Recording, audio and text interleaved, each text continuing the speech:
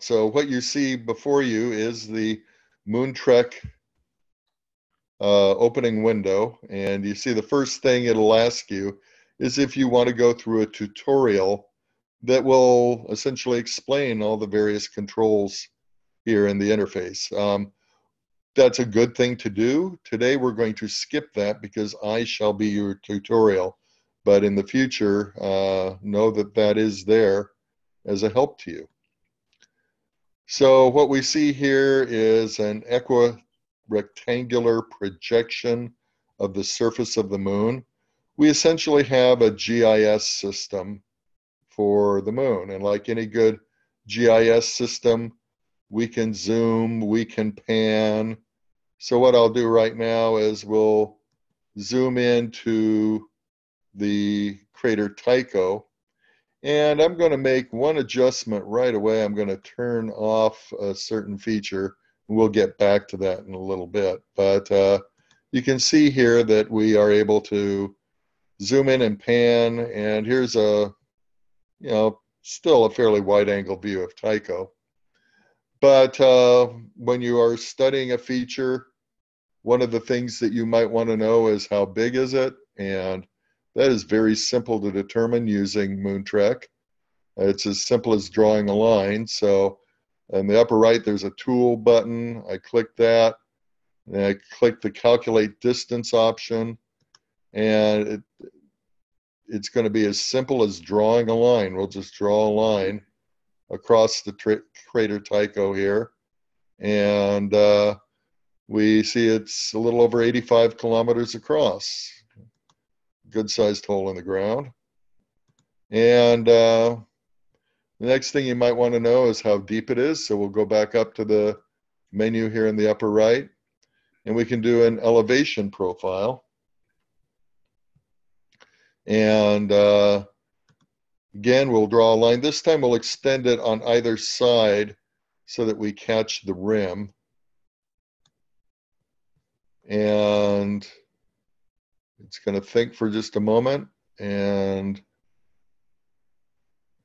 here we see we have an elevation profile. So you can measure the heights of mountains, the depths of valleys and craters very easily. Is that all showing up for you? That is marvelous. Yeah, I do a lot of sidewalk, and people always ask me, what are those mountains in the middle of the craters? How big are they and stuff? And this is super cool. Yeah, so this way you'll be able to answer those questions fairly easily. Now, another thing you can do is you can draw a bounding box around any feature. And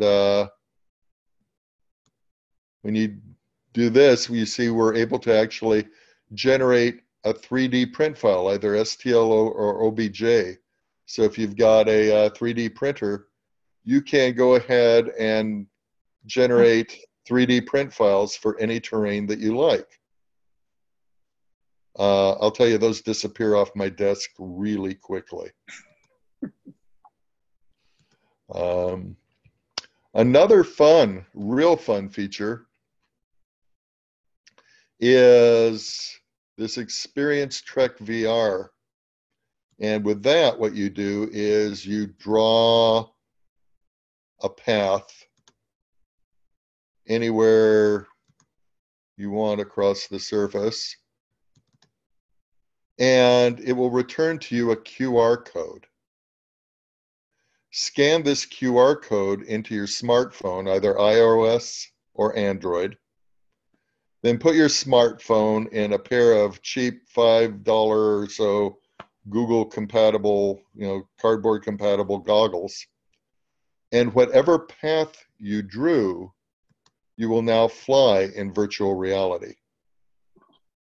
So you can create your own virtual reality flyovers of any part of the moon you want. So that's also kind of fun. Quite frankly, my favorite part, though, is to go down here to the lower left, and we have an option for projections. And right now we are in this global map, again, an equirectangular projection. we'll talk about the various projections. Right now I'm going to switch to the 3D globe view. And this is going to probably perform very slowly over Zoom and somewhat jerky, but it will be better for you when you drive it yourself. But what we can do here is we can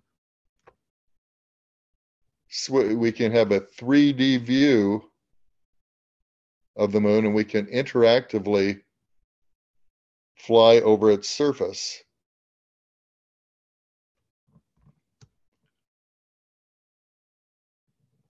Down into craters, exploring interactively. Now, again, this is probably looking pretty jerky to you coming over Zoom, but when you do it yourself, it's actually pretty smooth. And I'll oftentimes do screen captures of the flights, and these can be very, very instructive videos to use in a number of different settings. So we'll get back into our global map view here, and a couple of other tools I'll point out. One is calculating sun angle. And as observers and imagers of the moon, this is obviously a critical thing. So you can drop a marker. So here we'll drop a marker on the central peak of Tycho. And you can enter a beginning date, an ending date, as well as UTC time. And let's see, well, yeah, that's good. And we'll submit it, and what we will end up getting is a plot of elevation and azimuth of the sun over the time interval that you specified. So a lot of times when you are viewing or imaging features, knowing what the lighting is going to be on that feature is a critical thing to know, and this can help you figure that out. And then a lot of fun is, this is particularly for education applications. We have this tool here, we call it the country mover, strangely enough. And what it allows you to do is take the moon and you can overlay any state in the union or any country in the world. So since we have a California crowd here, I'm going to overlay the state of California, and we can drag California to wherever we want. So for instance, if we wanted to compare the Aristarchus Plateau to California and the Bay Area, it gives you a way of essentially bringing this to the public in a way that they can kind of understand the size of the features they may be seeing through your telescope. Just telling them how many kilometers it is not necessarily something that they will relate to, but being able to do something like this is a lot of fun. So again, we'll take and put Copernicus here over our particular area of Northern California. You can see it's, you can get an idea for how big a hole in the ground that really is. It's pretty impressive. So that is impressive. So that's a lot of fun. So the real power, though, of the portal is, as I said before, you can view the surface of the moon as seen through the eyes of many different instruments aboard many different spacecraft. So let's do an example. So what I'm going to do here is, if we go down on the lower right, there's this fly to button, and you can enter a latitude and longitude if you want, or you can enter a location such as Marius, and here it'll fly us to Marius. And of course, Marius is the home of the Marius Hills, one of the more spectacular collections of volcanic peaks on the moon. But as you probably know, most volcanoes on the moon are very, very, very low profile features, and they require a very, very grazing sun angle in order to be well visualized. Here, even though we're using the LROC camera aboard the Lunar Reconnaissance Orbiter, this doesn't look overwhelmingly impressive. But going up here to the upper left, we have our data menu, and clicking that will reveal that there are literally thousands of data layers from many different instruments on many different spacecraft that we can go through here. And these have been georeferenced and co-registered so that we can just switch from one view to another. Now, again, there are thousands of layers here, so I'm going to show you just a few of my favorite. And one is this LOLA and TC stereo DEM merge. So this is a digital elevation model using the Lunar Orbiter laser altimeter, as well as the terrain camera aboard Kaguya. So you've got a blend of data coming from two different instruments on two different spacecraft from two different nations. And here you can read data about the data. We're going to go ahead and we're going to add this. And now you see we have this altimetry view of the Marius Hills. And you can see how all these peaks and domes just suddenly pop out. They really show up very nicely. And of course, one of the things that has confounded lunar scientists for a long time was the whole concept of the size of volcanoes. We have basaltic volcanism going on here on the moon. But here on Earth, we have giant shield volcanoes. Same thing for Mars, of course, with things like Olympus Mons, and on Venus too. And wherever we find basaltic volcanism, we usually find giant shield volcanoes. But as we look at the moon, we just see these little pipsqueak things. And one of the big questions was, well, where are the giant shields on the moon? Well, it turns out they're actually hiding in plain sight. And you can demonstrate that here. We'll use the elevation profile. And let's go ahead and draw a line through the volcanic field here. And what we can see is this whole complex is actually on top of a great but very subtle rise. So there's actually a large shield volcano underlying the Marius Hills, and these domes and cones essentially crown the top of the large hidden shield volcano. And there are a number of these giant shields.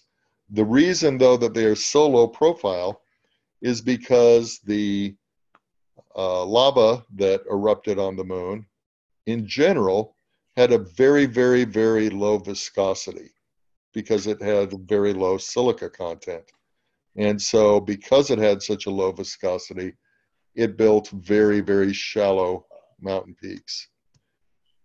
Now, again, I mentioned that we can look at many different views. So let's take a look at this same area, but now I'm going to pull up a different data set. So we can search here, and I'm going to do a free air gravity map, color-coded, and we'll go ahead and add that onto our stack here. And now we have a completely different view of that same area. In this case, blue is low gravity, red is high gravity. And as you start adding layers, you're essentially creating a stack of different views.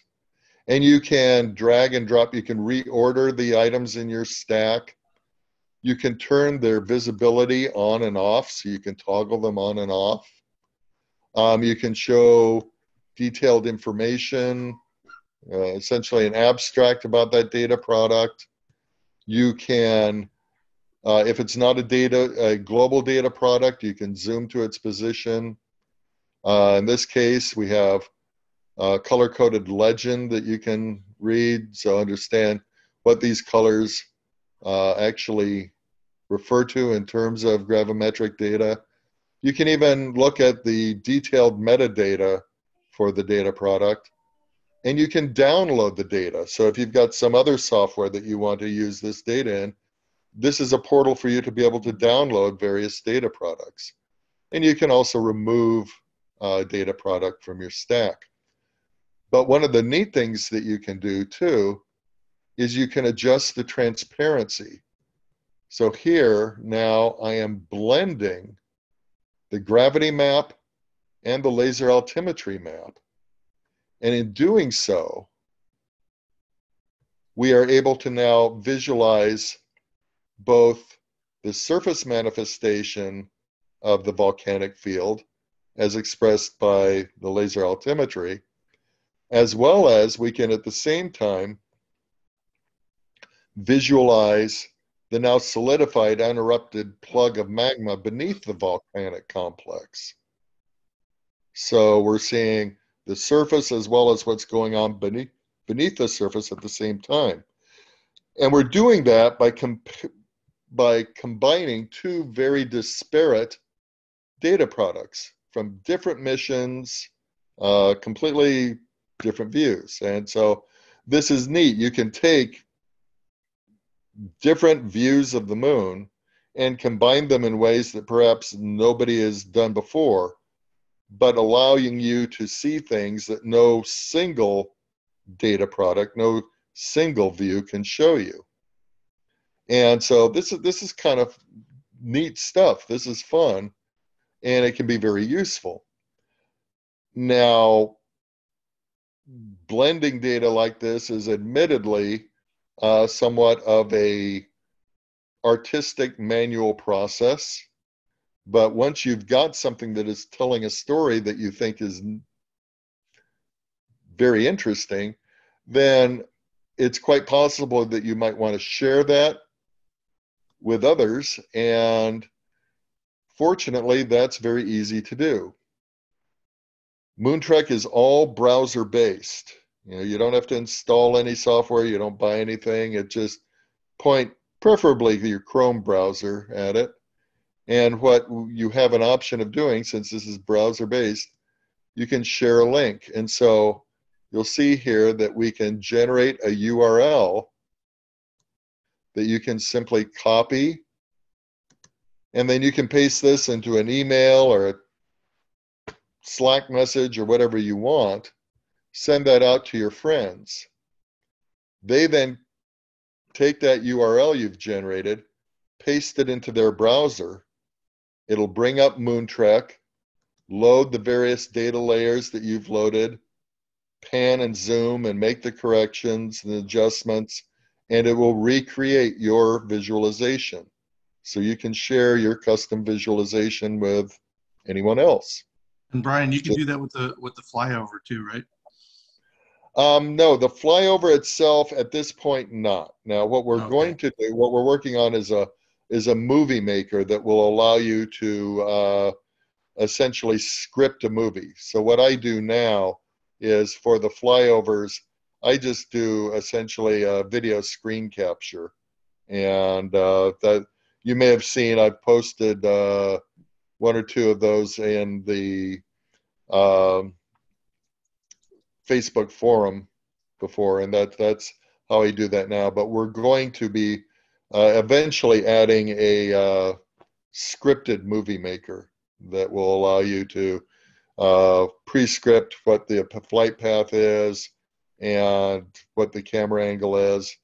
Right now, the work we're doing for Artemis is kind of taking precedent over that. So it's a little bit on the back burner, I have to say. Well, as long as you know how to get around it, that's good. Yep. So, couple of other features. So I'm going to go ahead and we'll go ahead and turn these views off and go back to our general view here. We can do a few other things. We can turn on a nomenclature layer.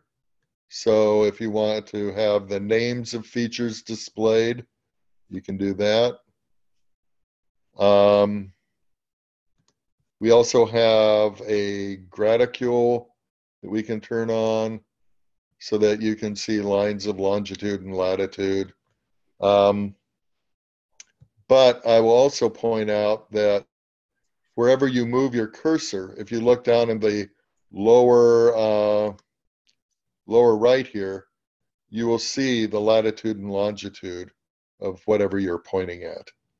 So if you want to record the longitude and latitude of anything, it's very easy to determine what that position is. Our base map here that we're using is the LRO WAC Mosaic wide angle camera. And this is really an excellent product. It covers the moon in pretty seamless mosaic with high fidelity. But it is a wide angle camera. And of course, the Lunar Reconnaissance Orbiter does have also the narrow angle camera. And so there is this narrow angle camera auto layer that you can turn on. And in doing that, it will add various, it looks like post stamps. Let's see, I'll click on in a moment here. There we go. So we don't have the entire moon covered at this high resolution here, but we can zoom in to particular areas in extremely high resolution, getting down to essentially, meter scale resolution. That's insane. Yeah, and you can, when we go to the data layer, you can do searches by a variety of manners. You can look at product types, so different categories, so crust, geology, gravity, hazards, imagery, landing sites, lighting, mineralogy. You can search by various instruments and aboard different missions. So again, if you wanted to look for things specifically using that high resolution camera aboard Lunar Reconnaissance Orbiter, you could narrow down your searches to that particular instrument. And you can also do spatial searches. You can essentially draw polygons over any area of the moon and see what data products are available representing that. So there are different ways to search for different data products. Something else we have are these bookmarks, and we'll be adding more of those. But so for instance, we have this Apollo 11 bookmark, and adding it will take us, let me make sure I'm in the right view here. Yeah, global map view. So we'll add it, and here we are now at the Apollo 11 landing site. And we also have marked various points of interest. So we have West Crater here that they were originally being directed down to, couldn't land there. So, but you can see we get a little bit of a description of West Crater. They ended up flying to Little West Crater. You can read about that. And you can look at some of the actual instruments they left behind. And I'm going to hide the markers right now. And you can see that we can zoom in. And here we can see the descent stage of the lunar module. We can see the dark lines of their footprints. We can see the passive seismic experiment and the retroreflector that were left behind. So yeah, it's pretty remarkable the level of detail that you can see here. It's pretty neat. So this is, we'll be adding, of course, to this as we have new landing sites coming up. Let's take a look at the polar projections. So you have a south polar and north polar projection. So we'll jump to the south polar projection. And this is, of course, of great interest because of the fact that this is where we're planning to send humans. And so using the narrow angle camera, we can zoom down to the rim of Shackleton Crater, and we can get down to some pretty exquisite detail here. So our exact landing spot is yet to be determined for the human missions. However, Monday, NASA will be holding a announcement for where the Viper rover is going to be going. And that's going to be in November of 23. We're going to see the Viper rover landing somewhere here in the region of the lunar South Pole and start prospecting for water ice. But one of the things, of course, you'll notice about the South Pole of the Moon is it is very, very heavily shadowed. That's because the sunlight is coming in essentially horizontally. But you can pierce those shadows. Again,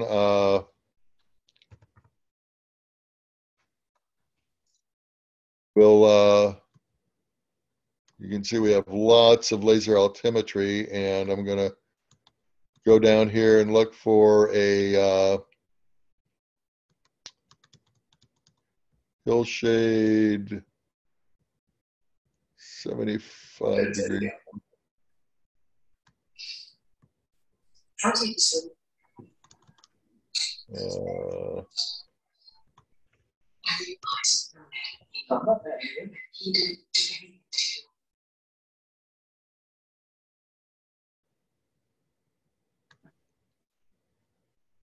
So we'll go ahead and add that. And you can see now we pierce those shadows very nicely. And we can see the rugged detail of the South Polar region. Another thing we might want to do is, especially as we're planning traverses, is look at slope maps.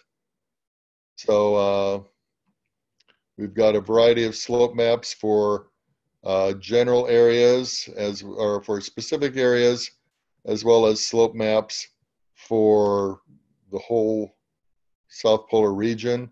So here's a slope map generated by the Chang'e 2 orbiter, and blue is relatively level, and red is someplace you probably don't want to go. We can overlay things such as determine where are those areas of permanent shadow. So we have, again, there's a lot of things to look for here, but I'm going to add this overlay of permanently shadowed areas. And these are, of course, areas that we're very, very interested in, because these can be areas where water ice might be sequestered. We can do things such as, so if we're, again, our goal here is finding the resource of water, we can continue that by, let's look at temperatures. So one of the things we know is that these permanently shadowed regions can be among the coldest places we've found anywhere in the solar system. And here you can see we have our legend. So this is average surface temperature. We can also bring up maximum surface temperatures. We can do something like, we don't have essentially anything that tells us exactly where water is, but we have a good proxy for that. And that is through neutron spectrometry, we can show the presence of hydrogen. And so we can bring up a map of concentrations of hydrogen. And one of the most likely forms that that hydrogen is going to take is in the form of ices. I'll show one more. Let's clear, and we'll do a search here for, we have maps of ice stability at depth. So this is thermal modeling. How deep would you have to dig in order to get to a temperature where ice is stable? And in these permanently shadowed regions, you don't have to dig at all. That's the case right on the surface. So again, you can create a stack of layers, and you can turn them on and off, rearrange them however you want. But you can use this to tell very interesting stories. So with that, we'll go back to our global map view, and let's zoom out, because we're now in an equal rectangular. Of course, the pole gets really stretched out, but let's just look at some of the amazing things we can see here. It's just really fun to go cruising around the surface of the moon. We have, I'm going to turn off the NAC so that we get a nice seamless view here. But we can, for instance, zoom down to the Apennine Mountains, and of course we have Hadley Rill here. We can, here's Plato coming across. We can cruise up to see the Alpine Valley, and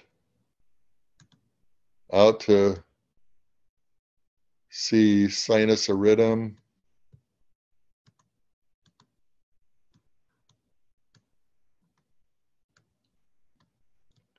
And here we'll cruise over to the Gruithuisen domes.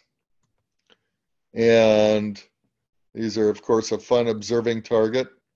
And these are really interesting examples of lunar volcanoes that don't fit the paradigm of low slope volcanoes. These are big, towering, steep mountains. we can appreciate that, let's go into our 3D globe view. And I'm going to close that out. And we can fly down and actually appreciate the nature of these very unusual volcanic peaks. And I'm just controlling this with my mouse and standard keyboard game controls here, the WASD QE. If you've done any computer gaming, you'll be familiar with those. I was not, but even I got the hang of it. But you can see here, we can fly up on these really significant mountain peaks here. And spectrometry from orbit of these peaks shows that they're compositionally different than the typical basaltic lava that we see on the moon. This seems to be more like what we would here on Earth call andesite. It is thicker and pastier, and it had a much higher viscosity. And so as a result, we were able to build up these mountains that have really significant relief.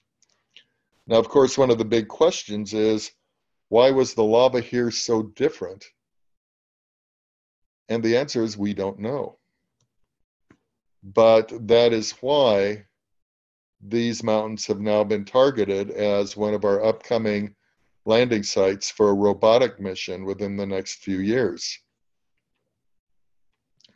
And so that's one of the fun things that we can do here, is we can use the Moontrek platform as a way to explore some of these upcoming landing sites and better understand what we're going to be encountering, and perhaps learn how to observe some of these interesting features. So another area we're planning to go is Mare Crisium.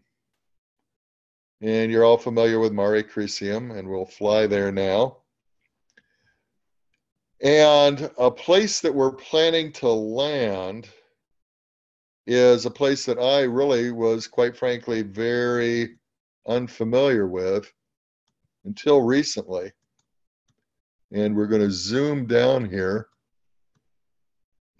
And using, again, the LROC camera, we can get a view of a really interesting feature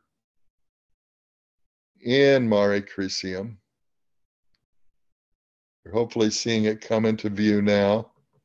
It is a cinder cone that is breached on the south side. So you can see this breach right here. And this has been imaginatively nicknamed Horseshoe Crater. And this is a location that we are planning to, again, send a robotic mission to within the next couple of years. Now, this is not a big feature at all. We can measure its size and its slope, so we can, let's see, I'm going to switch into the global map view. And we can see here, you get, when you're in a global map view, you get the actual distance bar here that you can use to help measure, or we can, again, of course, pull up our standard tool. So let's use the elevation profile tool to look at this feature we're going to be exploring. You can see it's not very far across. It's about 6 kilometers across, but we can see that it does have this nice volcanic crater in the center there. Now, I had never before seen a amateur image of this feature. It's small, it's subtle, and but once I knew we were going here, I tossed this out to the community. And Gary Varney has been doing some successful imaging of this. And as a matter of fact, I ended up showing this image to Firefly Aerospace, that is the commercial lunar payload service provider that is going to be providing the commercial transportation of the payload, the scientific payload, to this location.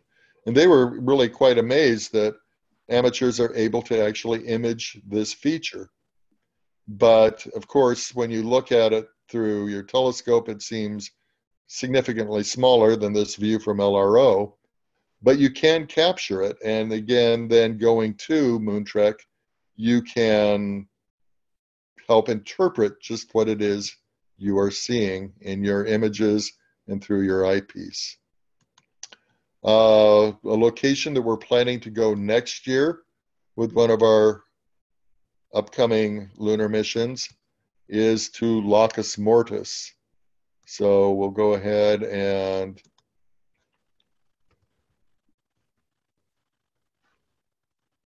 fly there. Oops. Helps if I press the right button.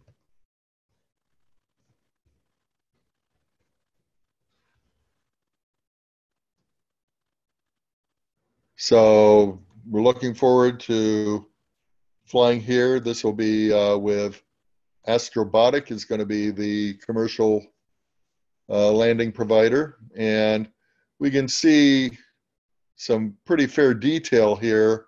Looking at Lacus Mortis, we can see the crater Berg kind of in the middle with this really beautiful landslide that has come down. We can see a number of beautiful fractures, straight rills across this floor of Lacus Mortis. And these apparently represent areas where magma rose up in dikes through fractures in the lunar crust and wedged the crust apart, causing the land on top of that to drop down in what we would call a graben here on Earth. And so we have a lot of these graben crisscrossing the floors, but fascinatingly, we have one of these graben or valleys making a transition to becoming an actual fault. So we can, again, use the tools here to demonstrate that, calculate an elevation profile. So let's draw a line across this fault here, and we can see kind of a valley-like. But now let's draw another line, this time going down here.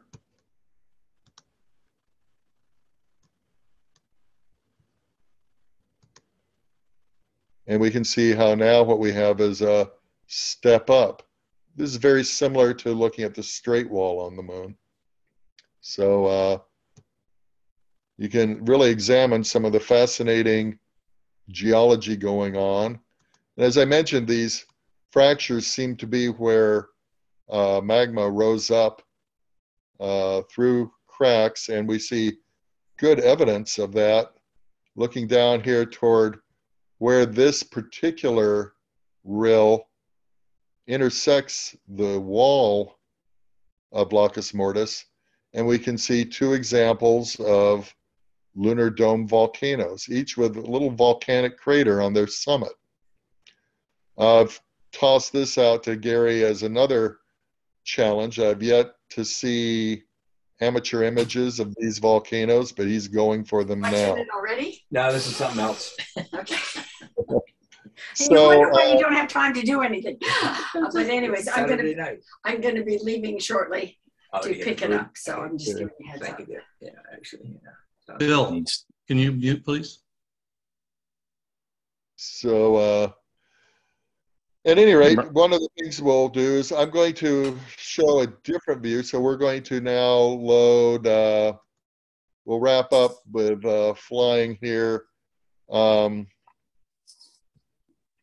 Let's do the,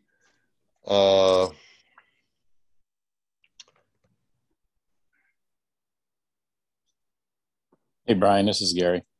yeah. Hiya, Gary. How are you? Good, sir. Yeah, I'm going to try the domes again here in the waning phase and see how that works. Since the last few attempts Cool. have been seeing has not cooperated.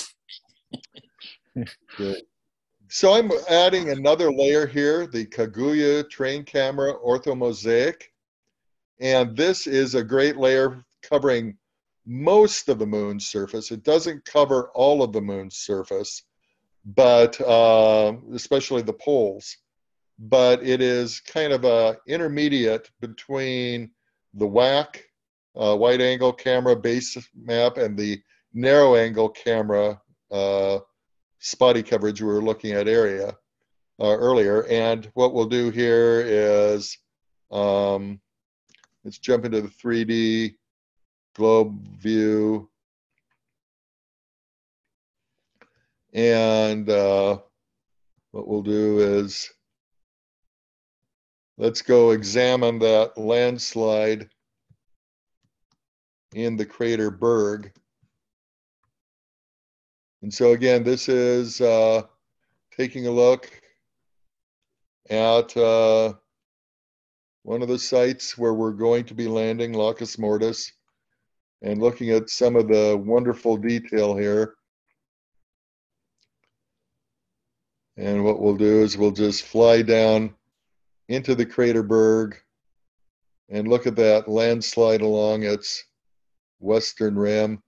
I'm sorry for the jerkiness of this across as it appears in Zoom, but when you try this all on your own, it's a very smooth, exciting flight into the terrain of this wonderfully exciting area. And again, this is all interactive, real time. I'm just flying any place I want to go.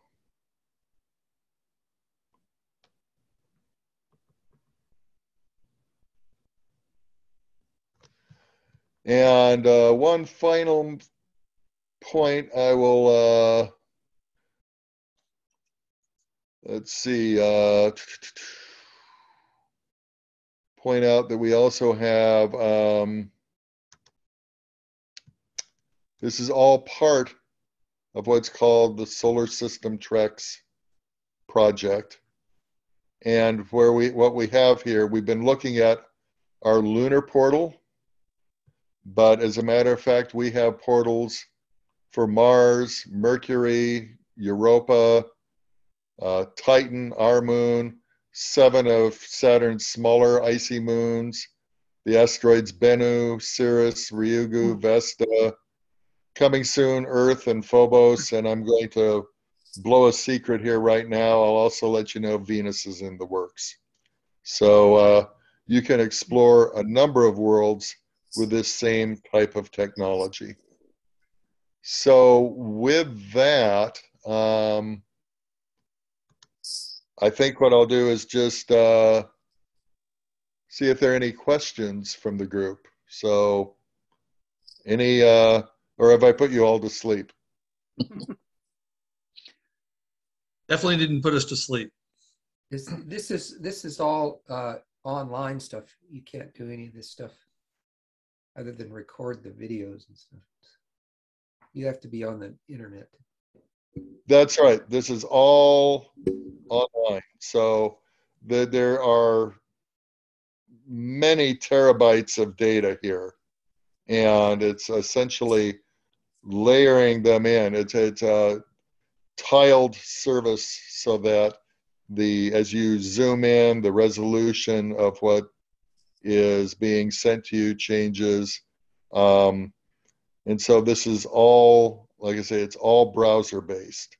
However, as I also pointed out before, as you bring in data layers, you can download them for use of whatever you want. A lot of these are in GeoTIFF format so that you can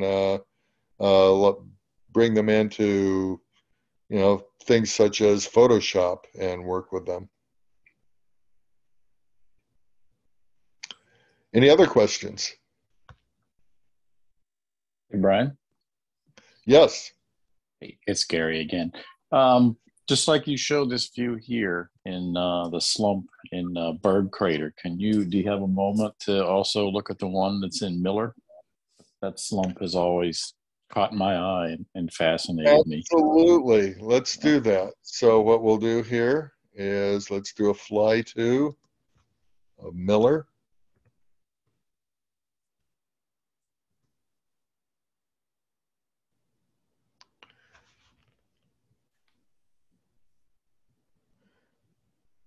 And I'm going to switch to our, looks like this is an area where we've got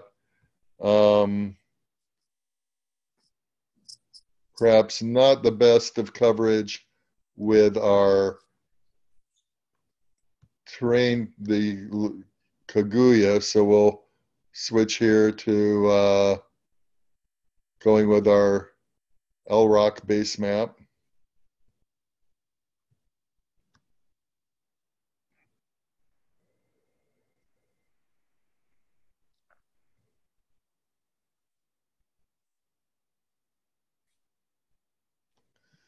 And I assume, Gary, is this the area you're referring to here on the south of Miller?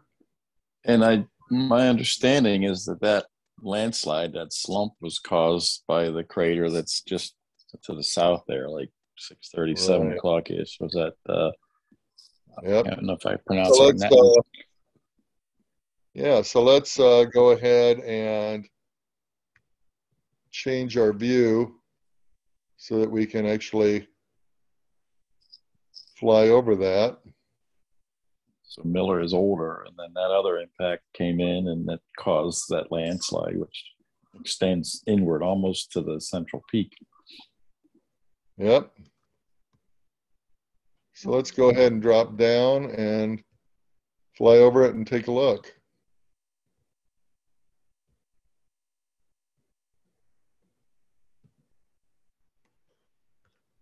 With the right angles of lighting too, when you image this crater, that really stands out.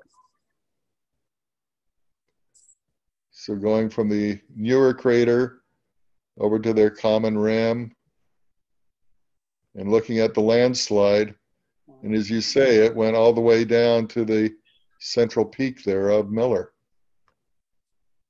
Amazing amount of energy to do that.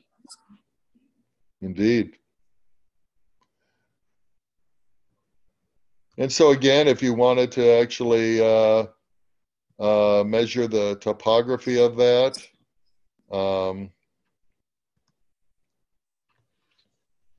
you can look right down, and so here's that landslide. Let's that's not right. Let's see. We can do an elevation profile, and we can go across the central peak there, and so there's the rim. You can see some of this really built up there. Interesting, look at this. This area right here, the landslide, is actually standing up higher than that edge of the rim between the two craters. I did not realize that. So that, and then we drop down here, hit the central peak, and you can see how this is then climbing back to the other rim. So again, it's a way of helping you interpret the things that you observe in image. I hope this will be a valuable tool for you. Any other questions?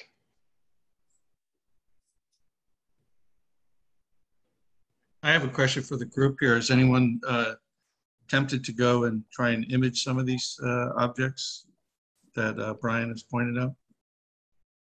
Sure. I know you're going to do it. This might be worthy of sparking some sort of a group effort, or throwing something out to the group. So, all right. That's a great point. I'm going to show one more thing. Another area that has been announced that we're going to is Reiner Gamma, and you're all familiar with Reiner Gamma. This is a good imaging target, and but we talked about the upcoming Viper mission to the South Pole, and that rover is going, again, it's targeted for November of 23. And one of the things that the mission team would very much like is during the course of the Viper mission to have amateur astronomers here on Earth imaging the changing lighting conditions on the surface of the moon as seen here from Earth. So again, the lighting conditions at the lunar South Pole are very extreme, and gaining as good an understanding of them as we can, so that could be in advance of the mission and during the mission. The imagery, the high resolution imagery that amateurs can obtain will be of great interest to members of the Viper mission team. So I would encourage you to be imaging some of these sites. Right, would there be some sort of a portal or maybe a repository where images could go to support that mission, such as what's done, with the Juno mission at Jupiter? Yes, that's what I would like to see. That's where you are in the early stages of discussing that, but I would like to see a portal for those images. We've discussed that, basically we did something similar back for LCROSS, the Lunar Crater Observation Sensing Satellite that impacted in the crater Cabeus near the south pole of the moon. And we had a lot of amateur imaging of that. And we established a site for upload, but that ended up being a site that was moderated by the amateur community, working with scientists on the mission team. But we found that this, having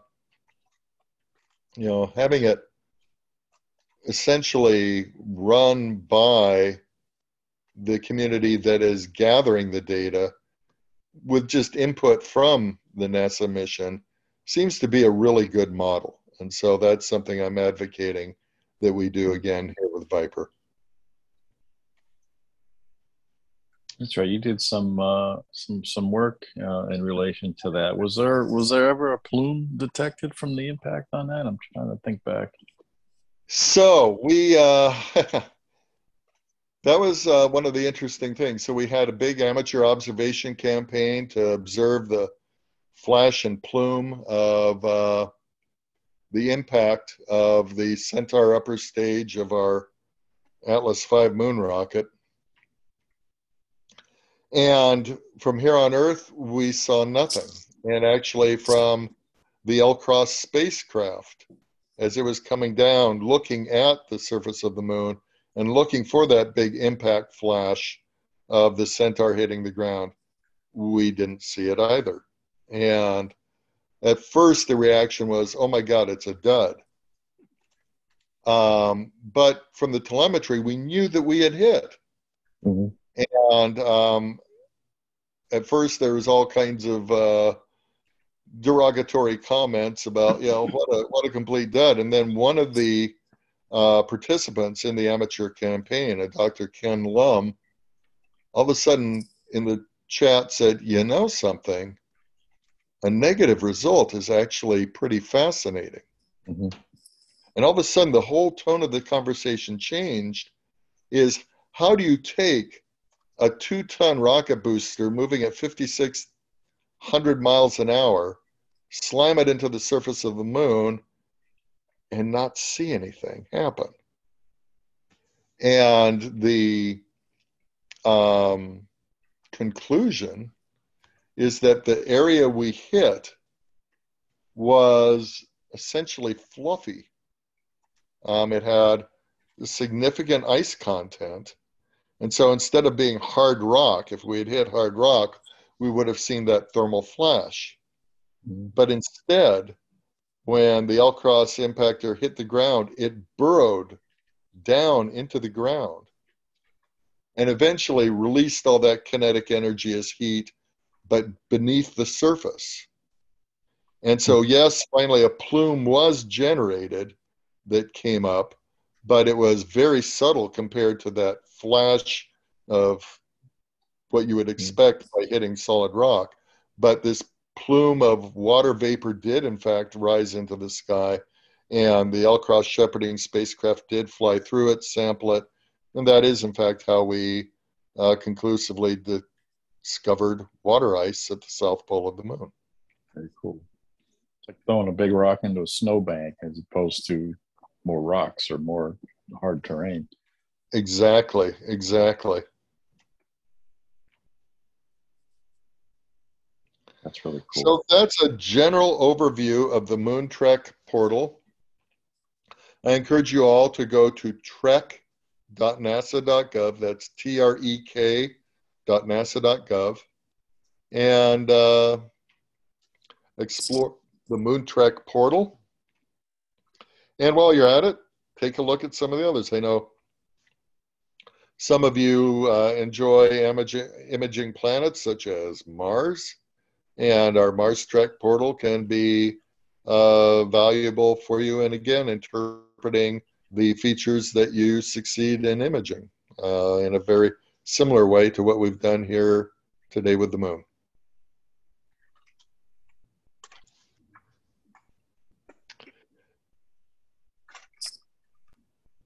Brian, So, is there anything in any of these, what would be really cool, and I don't know if this exists, I didn't see it in this because I played around with this quite a bit,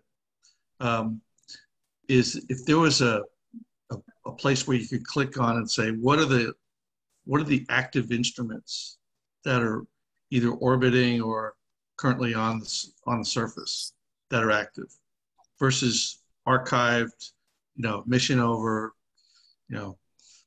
it's no longer being. That's a good question. That's an excellent question. And no, we currently don't have that. That'd be a nice addition. We had something similar at one point on our Mars portal. It is not active now, but it was showing the spacecraft that are currently orbiting Mars and being able to show you their position at this point in time over the surface. But no, I like that idea of being able to tell what instruments are currently active. That's a great suggestion. Thank you. I'm going to add that to our list. Excellent. Because when you look at this stuff, you're like, okay, so when was this layer? And if you read on it, you'll see. You can tell Right. by reading on it. But it would be a lot easier if it was just a high level thing you could click on. So. Yeah, and we're going to be having, of course, a lot more instrumentation on and around the moon in the near future. And so being able to differentiate that, show essentially active missions and active instruments gathering data. I like that a lot. I really like that. I have another suggestion also. So how about if you had a layer that was basically areas of interest that you want the amateur community to focus on and image. So like you could just put that on there and then they would be highlighted somehow. Target images. Very good. Okay. 2 great suggestions tonight. Thank you. I like both of those a lot. Both from Roy, too. Go figure. Well, I attribute some of that to the fact that Roy is drinking beer during this presentation. So Absolutely. Beer, inspired. beer saved humanity. Cool. Great ideas. All right. Well, I see it's 6:15. I've kept you probably a little overly long, but I want to thank you all for joining tonight. This is great. If you have any further questions, you know how to find me. I'm there in the Amateur Astronomy Selenology group. I have been absorbed into your community, and I'm a huge fan of the work that you're doing. Thank you very much, Brian, for doing this. Yeah, we're honored to have you in our group, and you know, for those listening, Brian's also one of us. He's also an amateur astronomer too, so don't be intimidated by him. Please don't. Yes. Thank you all very much. This has been a real pleasure. Thanks. Yep. I'll parrot what Gary said. Thanks so much. Excellent presentation.